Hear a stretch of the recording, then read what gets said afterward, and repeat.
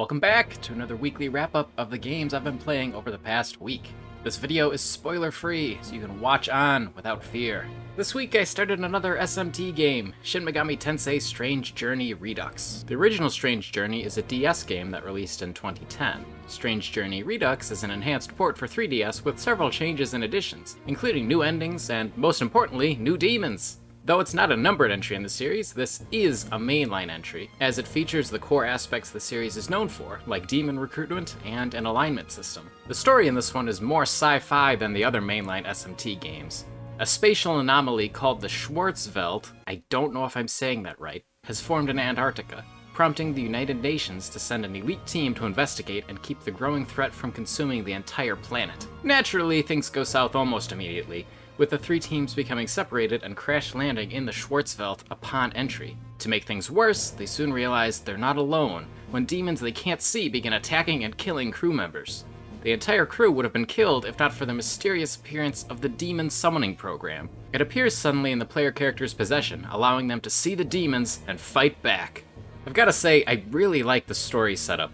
It feels a lot like one of those monster horror movies where a team of explorers gets trapped in some remote place and they're fighting to escape alive. Except in this case, there's tons of monsters, and you can recruit them. I think it works really well though, it's cool. Gameplay-wise, this feels more like the older Shin Megami Tensei games than the newer entries. Exploration is first-person, and there's no press-turn battle system. There's no world map either, so that's another area where it differs from the other mainline games. The dungeons are fun to explore though. They've been pretty tame so far, with only basic elements like one-way doors, floor tiles that damage your party, and pitfalls to dodge around. I've heard the later dungeons get very complex, and I'm sure I'll be glad to have the map on the bottom screen when I get to that point. Like I mentioned earlier, this game doesn't have the press-turn battle system.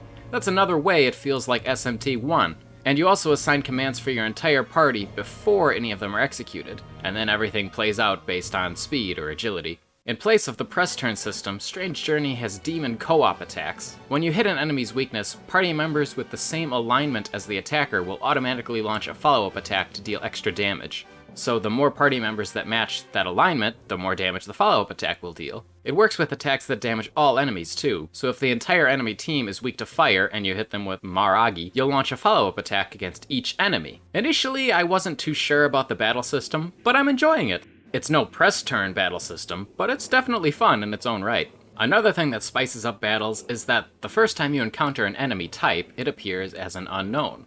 You won't know what kind of demon it is, so you don't know what sort of attacks to expect from it or what its strengths and weaknesses will be. I mean, I guess that's kind of true of the first time you encounter an enemy in any SMT or Persona game. You aren't sure of its resistances or attacks since those change from game to game. But in this game, it's taken a step further since you can't even guess as to what type of attacks it will have until after the first time you defeat it. It's a neat bit. I think it helps keep things interesting when exploring new areas. Demon negotiation is here, of course, and the demons once again have really amusing dialogue. They just come out with such unexpected questions and reactions, and pretty often in this game. One time I was talking to an angel, and it asked me to compare it to a fruit. I think the options were watermelon, tomato, and I can't remember the third one.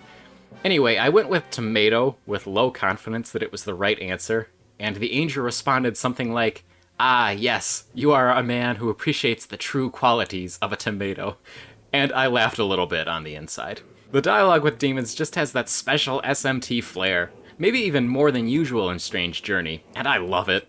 One last thing I want to highlight, the music in this game.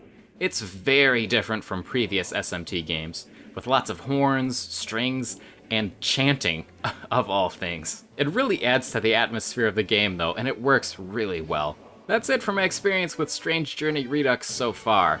I've enjoyed it a lot. I'm playing on the standard difficulty, and it hasn't been too challenging so far. Random encounters have been more of a threat than the bosses, with the game overs I've seen coming from tough enemies rather than tough bosses. There are harder difficulties available for those who want more of a challenge, but the changes made in Redux make it easier in general than the original DS game. Personally, I like it this way. I'm here for the experience rather than the challenge, and what an experience it is. I don't know what the future holds in Strange Journey Redux, but I can't wait to find out. But that's it for the games I've been playing this week. Thanks for watching. Let me know what you've been playing in the comments down below, and I'll see you in the next video.